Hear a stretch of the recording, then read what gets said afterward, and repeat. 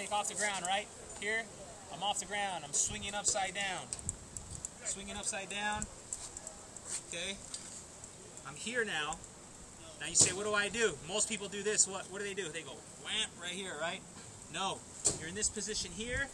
You're going to row the arms and the body's turning around the pole. And I'm still applying pressure. The pole's still bent. If you're in this position here and the pole's already recoiled, we lost the vault.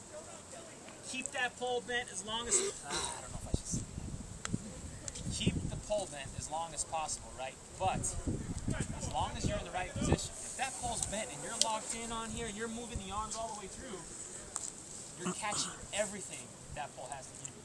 When you watch Buka jump, he comes off the pole, and what's his pole do? It's like moving like this because of all the energy he applied into it. Yeah, it's a big pole, but he has to apply the energy into it. So, how do you apply the energy? With the arms. Hit here, rotate around the pole, and keep rowing. Okay, and that's why you come around.